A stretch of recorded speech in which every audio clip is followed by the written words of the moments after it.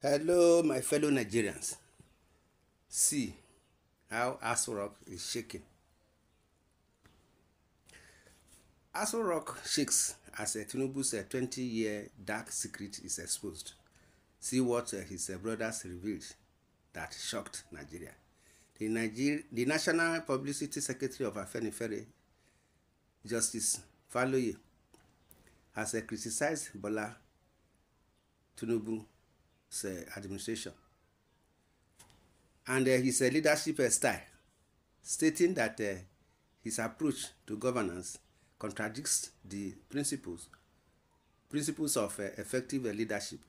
Faloye, who represents the Southwest foremost social cultural organization, emphasized that Afenifere has always upheld the values of social welfare and inclusiveness, which he believes Tinubu administration is failing to deliver.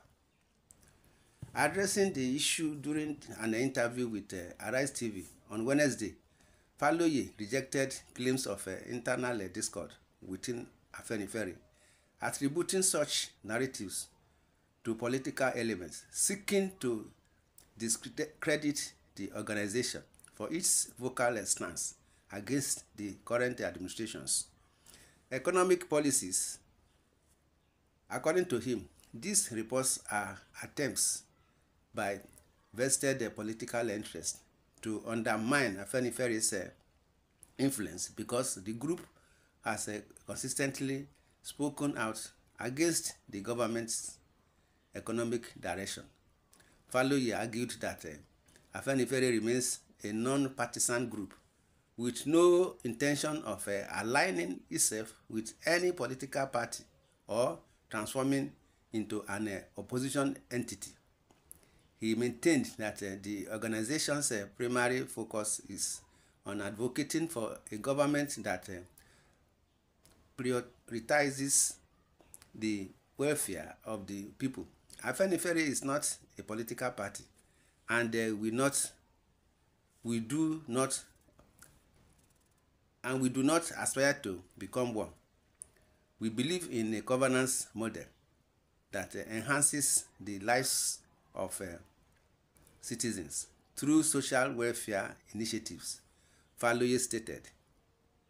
The spokesman also touched on the historical relationship between Afenifere and Tinubu, revealing that the group has been critical of the president's political agenda for over 2 decades. Faloye noted that during Tinubu's tenure as the governor of Lagos State, Afenifere was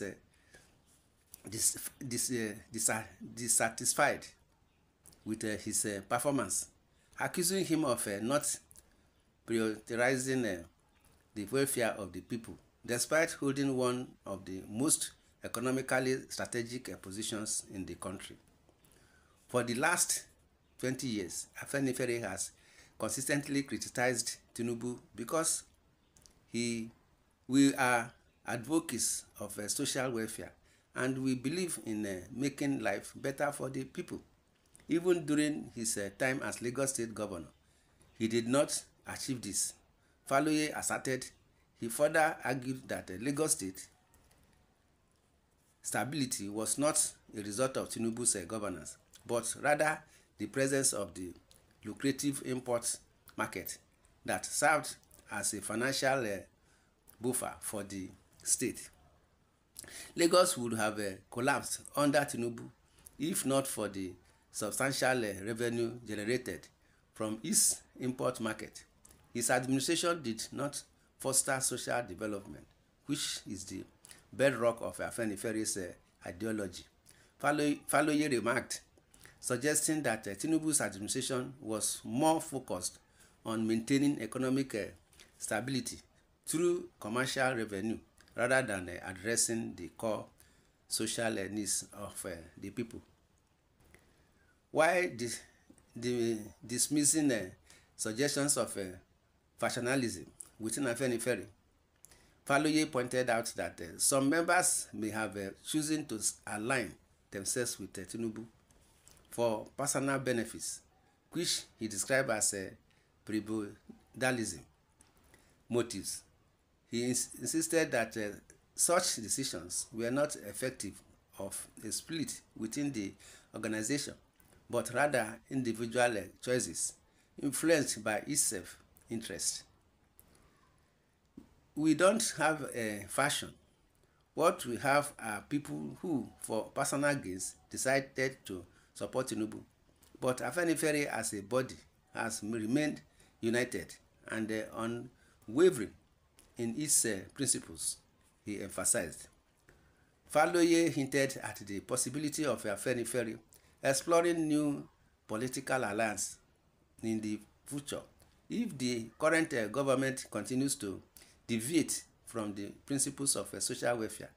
We are not an opposition party, but we might have to create another party or align ourselves with one that truly represents the interests of the people, he stated. This recent outburst underscores the tension between President Tinubu and the Yoruba social-cultural group, which has long been a vocal critic of his political style. Afenifere's stance is rooted in its commitment to championing policies that promote equitable social and economic development, particularly for the Yoruba people and Nigeria at large. The organization, which has a history of advocating for good governance and accountability, appears to be positioning itself as a key watchdog of the Tinubu administration.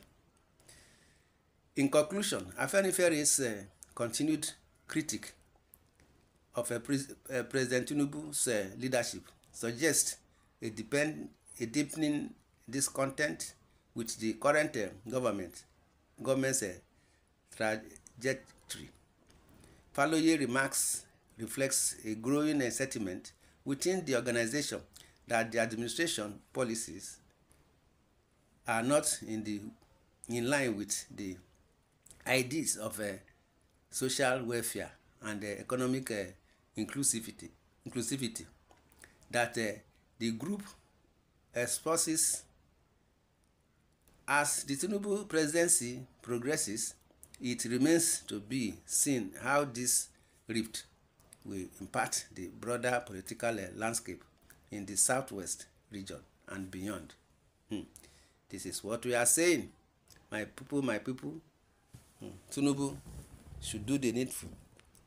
Should do the needful so that the Nigerians, the masses, will enjoy his government. Criticizing his government every now and then. Yes, because it's not doing what Nigerians want. Let Tinubu do the needful. Let's hear what our people are saying in the comment section. This is the Nigeria we want to belong to. The Nigeria of sincerity, where people will speak the truth, whether the individual involves in yours on your own or your own from now on. My heart is with you, sir. Long live Afenifere. Those who destroy this country have a spirit of unity, but the poor of this country do not have unity. Those who love this country do not have unity at all. This is the reason why the country does not develop. My people, this is what we are saying, that we should tell the government to do what will favor the masses, why the masses will enjoy, not for Tinubu to be flying up and down with government's the people's tax paying money. My people, in the comment section, feel free to comment, say your opinion, share, love, subscribe to this channel, like and share. God bless Nigeria. Thanks and God bless. Amen.